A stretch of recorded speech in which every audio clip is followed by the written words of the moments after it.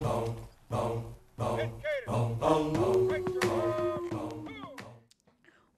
back to the Be Dynamic podcast. I'm your host, Darnisha, and I'm so happy to see you guys once again. I'm glad that we could come together and have a great conversation once again. I hope that October was great for you. We're now walking into a new month, new beginnings, new growth, new progress, new change, okay? Today is, it's not really that day, so I'm like, what is today? Today is October 30th. There's one more day in the month. So I definitely want to talk about something that can lead you into new growth. Um, I was reminded of this because I was trying to encourage someone else about this, and I was like, wow, I've overcome it. And I didn't really notice that I've overcome it. It didn't just happen overnight, but it's like, wow, I'm really not there anymore. Today, we're going to be discussing overcoming self doubt and building self confidence. When I tell you self doubt is something that's my battle. That is my battle. I don't deal with it as much as I used to, but like anything, it still creeps in from time to time. But I'm definitely not where I used to be. And there's just so many different ways that I could tell that I'm not where I used to be. And I really want you to hear my journey, and hopefully that can inspire you or encourage you just to keep going and encourage you to implement certain things to help change that for you. I was trying to figure out what am I going to talk about this week?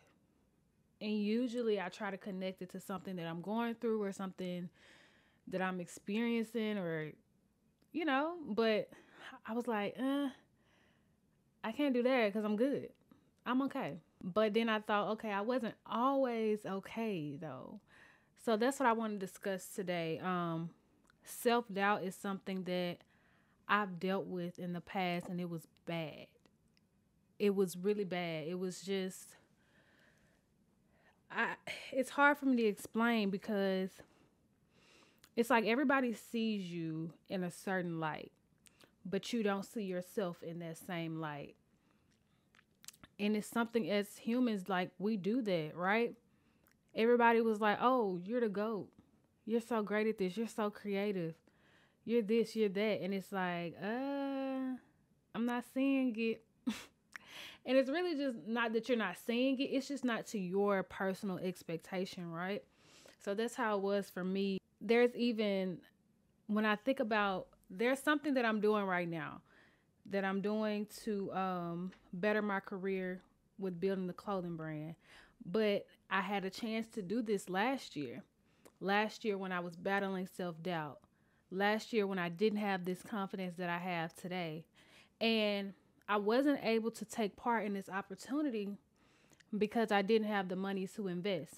So I thought. God works in mysterious ways, okay? I'm thinking back then that it was because I didn't have the money. And I don't really think that that's what it was. That was a part of it, but I truly believe that God does things on his time. His time is the best time. If I had have taken that opportunity back then, it would have broken me down. Back then, I would scroll and compare, scroll and compare, like it was the comparison thing, right? It was the spirit of jealousy that I didn't know I truly had when comparing myself to others, people in that same space. In this opportunity that I'm in right now, I'm around people, I'm in discussion with people, networking with people who do the exact same thing as me, right? But I don't have that jealousy spirit. I don't have that comparison spirit. I'm truly walking in my purpose and knowing that what's for me is for me. And when it's time for me to have whatever God has for me, I will have it.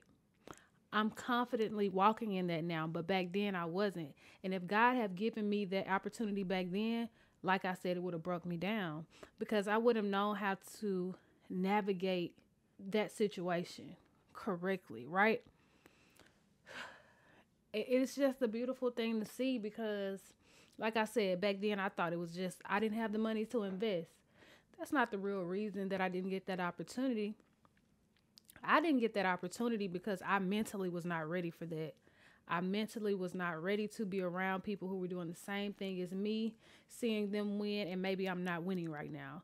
I was mentally not ready for that. But it's like once you get on the other side, it's so exciting. It's rewarding. It's like, okay, wow, I really don't think that same way. I really don't doubt myself like I used to. I'm super confident in what God gave to me. What God is doing with me, I am sure of that, right? I'm not doubtful of any of that. I want to help you get here. I want to help you feel this feeling. It's not going to happen overnight, but there are some steps that you can take right now to figure out how to overcome self-doubt, okay? First, you have to recognize self-doubt. I had to recognize that I was doubting myself. I was doubting my abilities. I was doubting the gifts given to me. Everybody else thinks I'm so good at this, and I'm like, well, I could be better. And I was so focused on my flaws instead of focusing on the things I was good at. So it's good to recognize like, hey, I have this doubtful spirit about myself. Okay? Because once you recognize it, you can identify these common thoughts that you have that are beating you down. And that's what it was for me. It was thoughts, right? Over and over again, like, okay, I'm probably actually not going to have that life that I really desire. Nobody else has done it. Why do I feel like I'm going to be the difference? I'm going to be the difference maker out here, okay? That's what I was thinking over and over and over again. And it just eats you alive. You repeat these same thoughts over and over again, and you suddenly start to believe it. When honestly, those thoughts are not even true. It's all a lie. It's not even true. You have to understand that not only are you in a mental battle, but you're in a spiritual battle as well. And that's what I came to realize. So after recognizing that you're going through self-doubt, identify those common thoughts that you're having that's eating at you in a negative way, okay? Identify your behaviors. For me, it was, like I said, the scrolling. Why am I sitting here not doing anything? Why am I sitting here watching others do exactly what I desire to do, but I'm not doing anything? Why am I gaining all of this knowledge, but I'm not actively doing anything? It was a negative behavior that I had that stemmed from self-doubt. Because if I truly believed in myself, I would have put some action behind the knowledge that I was getting, right? What are some other behaviors? So it was hard for me to accept a compliment. That was one of the behaviors that stemmed from self-doubt for me. Like people, like I said, would say, hey, you're the GOAT. You're so creative. You're good at this. Oh my gosh. Fashionisha. And I'm like, that's how I felt like. It was awkward because I knew that I had these underlying thoughts about myself. So it was hard for me to accept a compliment. And instead of accepting a compliment, I would probably say something like, I'm not that good. It's okay. Like I got a lot I can do better. It could have been better. Like, I'll say stuff like that instead of giving myself grace and actually speaking good things about myself. I would just brush off the compliments with something negative, which isn't good because it just shows your insecurity. And it's not always good to show your insecurity to others, because some people like to use that against you. But it's also just not good to be insecure in general. So identify your behaviors and try to figure out how to combat that. For me, combating that behavior of not accepting compliments, I mean, honestly, I just started to accept them. Just say thank you. Even if I am having doubtful thoughts, just say thank you. I appreciate you. Because maybe right now you're not able to truly accept that what they're saying about you is true. But there's a moment in time for everything. And when somebody is giving you a compliment, that's not the time to tear yourself down. Just say thank you. I appreciate you. And you can deal with that negative thought that you were having. You can deal with that later. Next is just recognizing your triggers. Social media did it for me. Anybody who knows me knows I will tell you I do not like social media. I do not. But I think that started with me going through the whole self-doubt thing. I think that's where it started because, social media, everybody posts their wins. Everybody posts what they have going on that's good. Nobody's posting the real, right? So I'm seeing everybody doing what I would love to do, doing what I know I can do, or what I feel like I can do better, right? And I'm comparing myself to them. I'm like, why are they winning and I'm not? Why are they getting this and I'm not? When I'm at the same level as them, or if I feel like, for me, that I'm better than them, why am I not winning in such a way? And comparison literally is the thief of all joy, especially if you don't know how to actually use comparison for good. It's the thief of all joy. And that's exactly what it was doing for me. Scrolling on social media did nothing but trigger me into self-doubt. I would see somebody doing good, and then here comes that jealous spirit. Here comes that self-doubt. And I'm just thinking all of these things about me, myself, what I'm doing, what I'm not doing, what I could be doing. And it just tore me apart. I took a break from social media. I will leave. I will leave social media in a minute, okay? Which is also hard because I do have a clothing brand, so I can't just be leaving social media like that. But if I feel like I'm struggling in a way, I will leave. I will delete an app. I don't care what app it is. If Twitter, Snapchat, I don't care, like Instagram, Facebook. If you see me gone for a minute, I will do that to keep my sanity. I will do that to protect my mental health and do what you have to do. In that time of me trying to overcome self-doubt, I unfollowed some people. Nothing against these people, but they were a trigger for me, right? Because I saw them doing things that I would love to do, and for some reason I can't right now. Within myself, I'm not doing those things that I should be doing.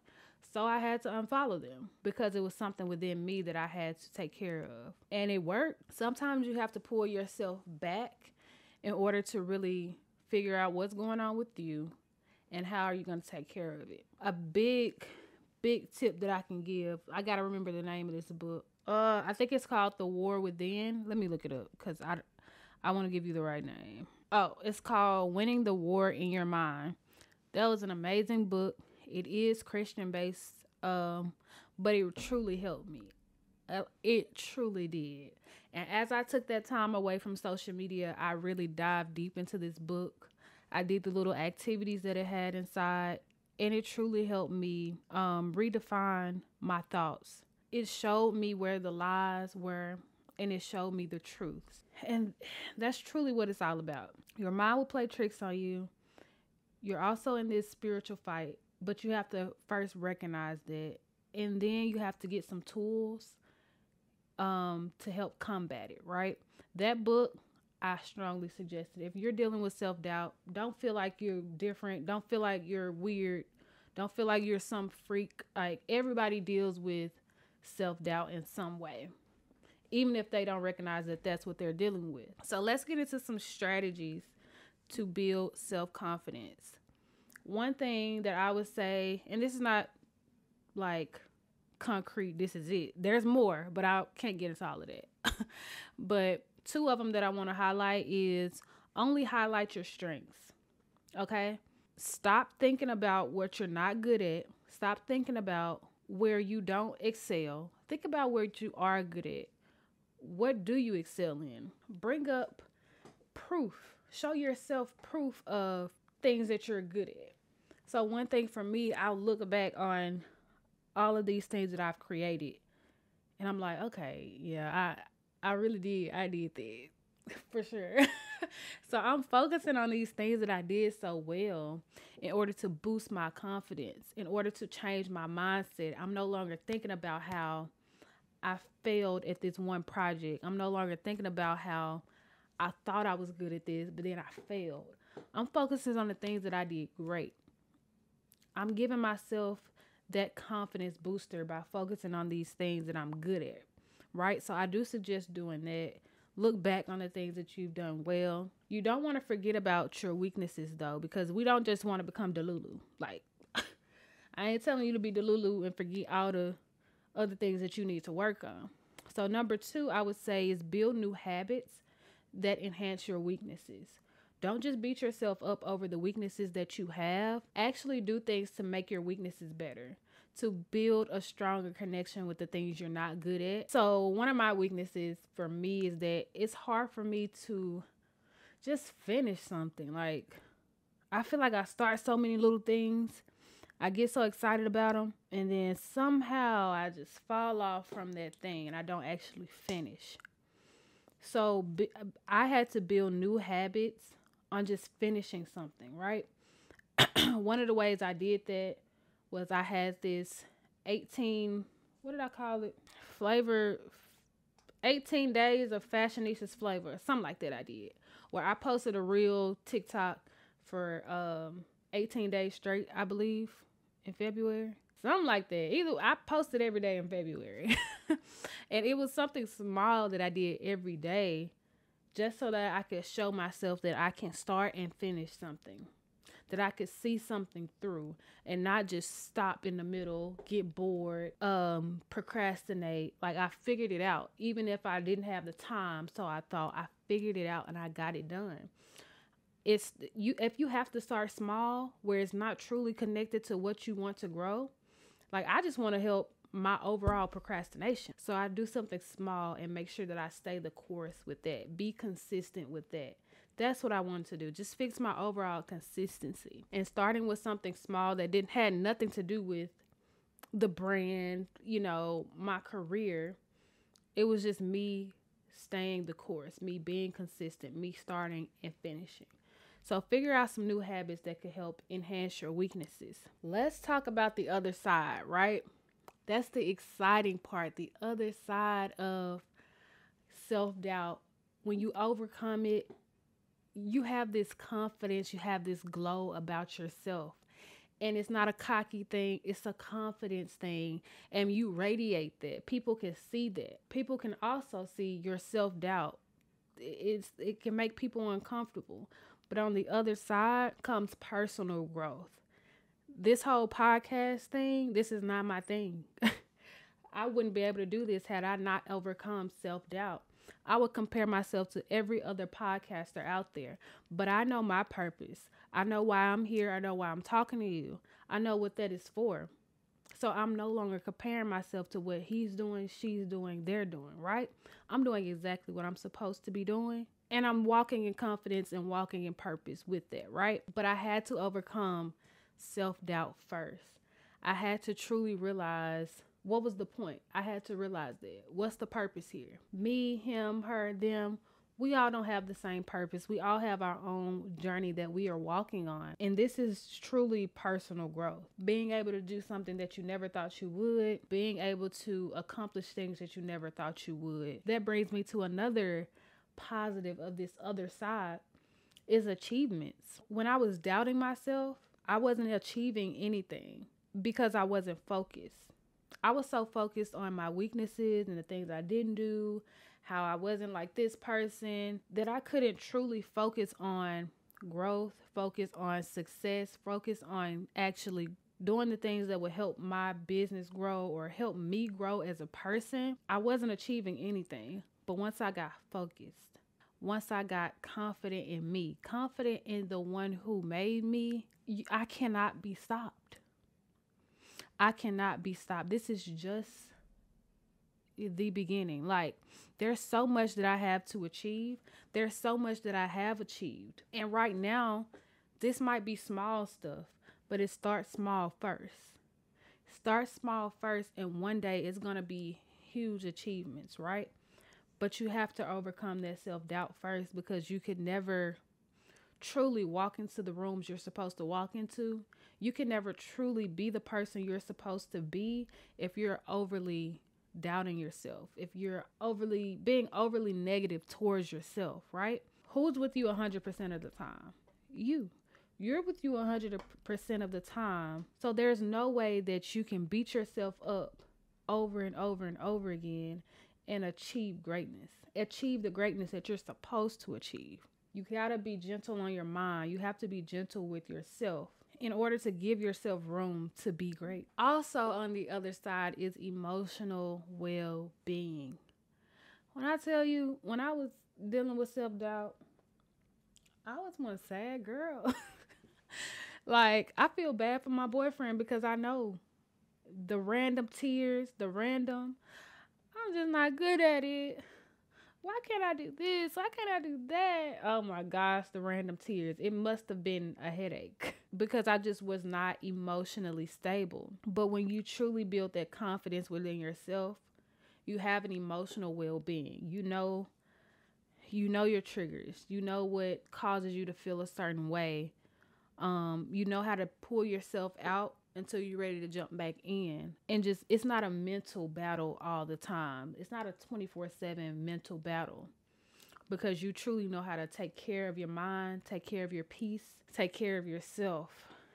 And it's a joy, because when I think about where I was a year ago, what I was doing, like, I would literally spend the day with myself and end up crying because I didn't get something done that I wanted to get done.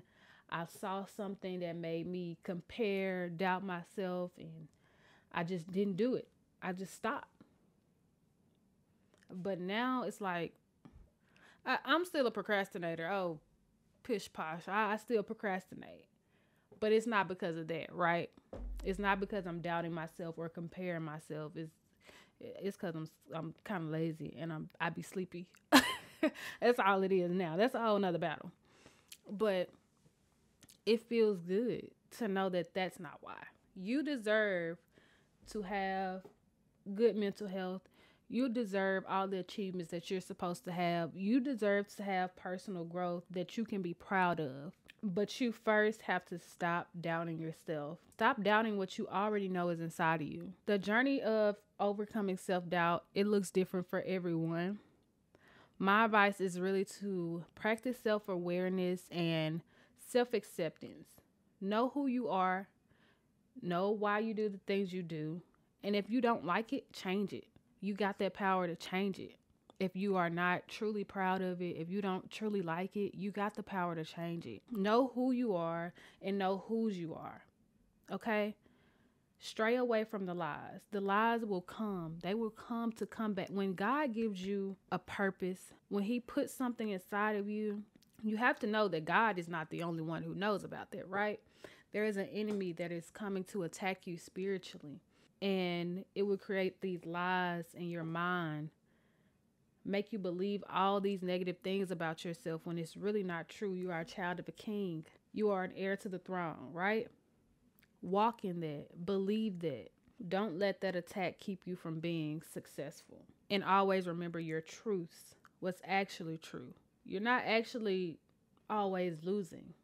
You're actually always winning. But self-doubt, that mental attack, it will make you believe that you're always losing. But you're actually winning. I want you to be encouraged. I want you to be empowered. I want you to be inspired, okay? Self-doubt, it's a journey. It's going to take time to actually overcome it, but you got to put in the work, right? It's not going to happen overnight. It's not going to happen by you just sitting there waiting for change to happen. You have to do the work within yourself. You have to actually identify where the problems lie, where they came from, and then do something to change it, right? I hope that this conversation was very encouraging for you. I hope that you believe in yourself, believe in your purpose, okay? Like, I just want you to feel this feeling of self-confidence. I want you to feel this feeling of no longer being doubtful of your gift, of yourself, because you deserve to feel it. All right. That's all I have for you guys. Be on the lookout for November 1st. Be on the lookout for the whole November because it's about to get crazy. Okay? Your girl got some things stirring up. Make sure y'all go to our website, If you haven't already signed up for the VIP list, make sure you sign up now. And check us out on our Instagram. A lot of things that the first place I posted is probably going to be Instagram. So make sure you follow us on there, TikTok. All the links are in the description, by the way. Make sure you like the show. Comment down below. And that's all I got for you. Have a great, great, great end to your October and start to your November, okay? Stop doubting yourself. Stop doubting your abilities. And stop doubting your gifts. Stop doubting your God, okay? Continue to change, progress, grow. I'll see you guys in the next one. Bye. I hope you learn to make it on your own. And if you love yourself, just know you'll never be alone. I hope that you get everything you